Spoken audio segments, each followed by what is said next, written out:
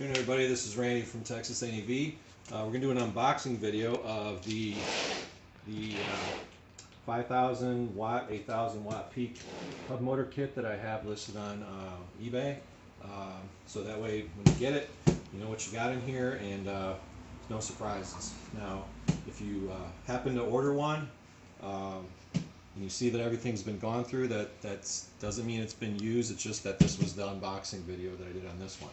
So what we have here, we have this is the 5-turn motor, so that's the lower speed but the very high torque.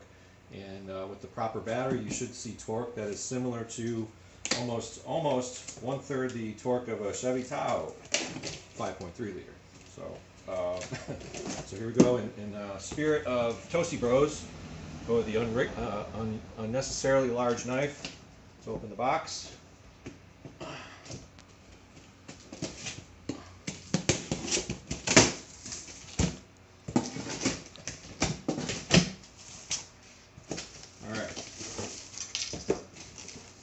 See everything boxed up here.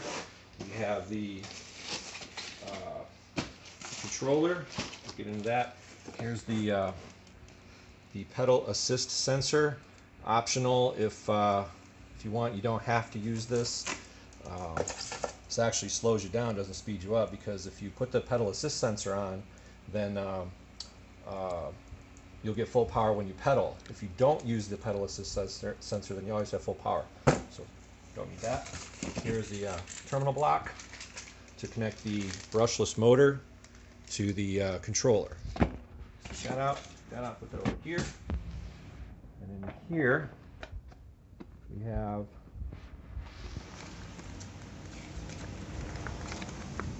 this nice display instructions. And we have this nice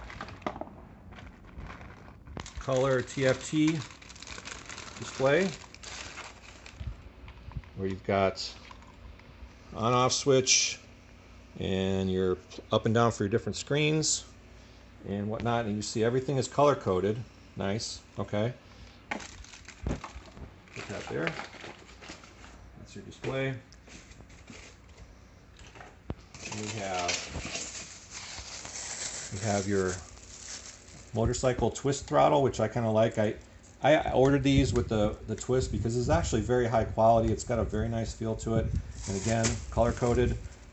Some people do the thumb thing.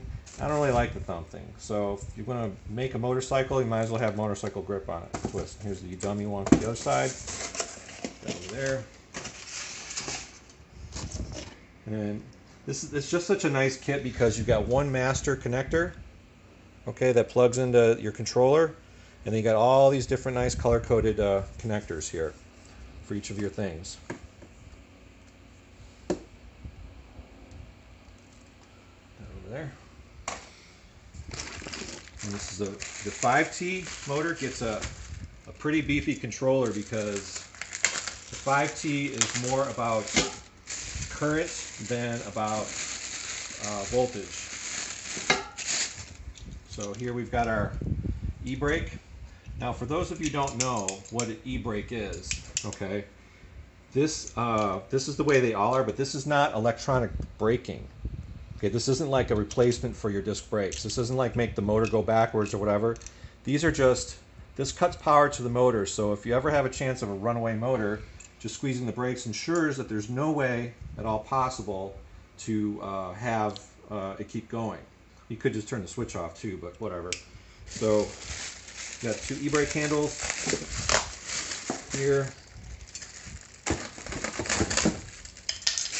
And since it already accompanies the existing brakes, you might as well just put them on, right? You might as well, because it's everything is so easy to connect. There's that.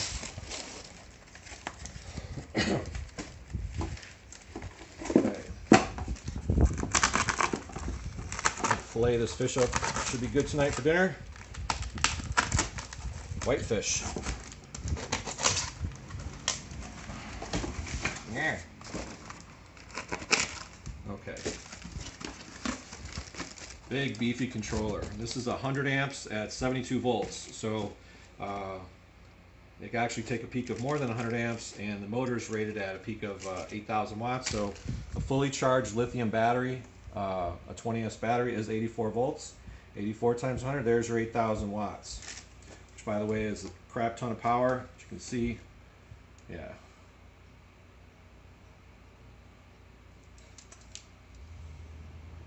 $72 volts, okay. And so you've got your 3 connectors for your motor. These go to your brushless motor, they're color coded. Obviously this is your main power. And then you've got your anti-theft and your Hall sensor for your motor. And you've got your main connector for all of your accessories. Okay, right there.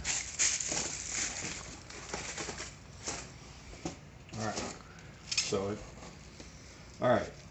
So here we've got 2 Hall sensors. I'll explain that in a minute. So there's your color-coded battery. There you got your 3 green, blue, and then you got 2 Hall sensors. They're both exactly the same. Red, white, black, yellow, green, blue. And if there was ever a situation where one of these went bad, you'd have an extra.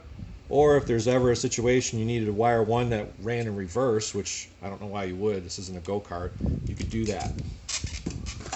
All right.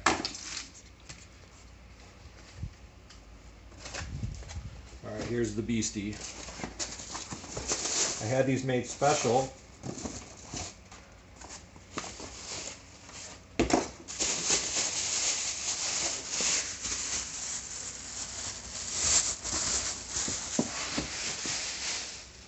Beautiful.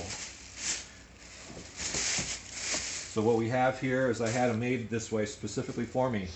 A double thick aluminum rim, suitable that it's super thick. It's like this thick. Okay, it's like motorcycle thick rim. I said go ahead and make it a double thick. And they did. As you can see, we got 2 layers of aluminum. And then I said use motorcycle spokes. So they used thick motorcycle spokes, double thick rim.